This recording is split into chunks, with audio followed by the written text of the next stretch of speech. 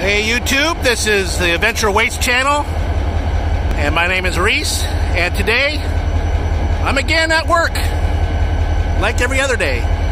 But anyway, today at my consist, here's my whole consist. The lead engine,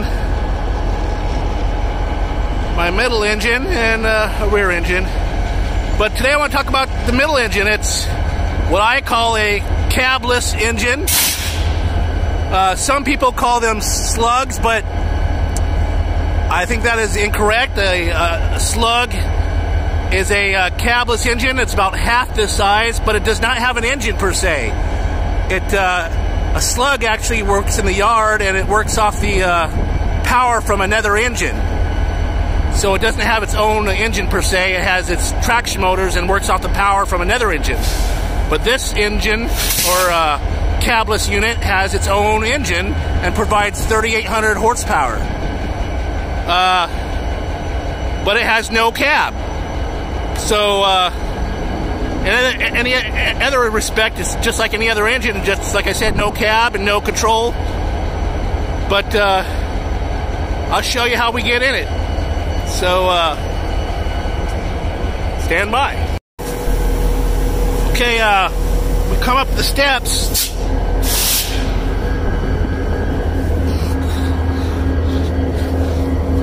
On the side here, there's this little side door.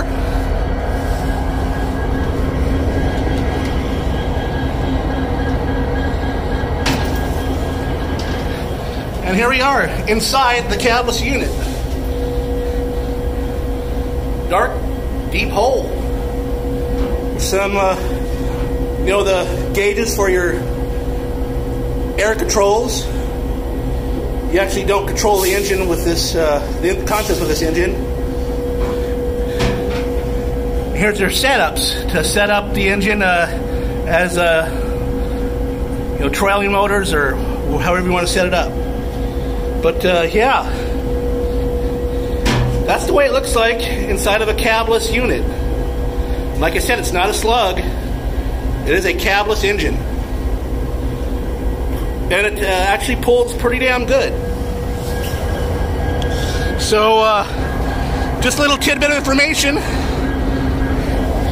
from my job here and what I do every day. So thanks a lot.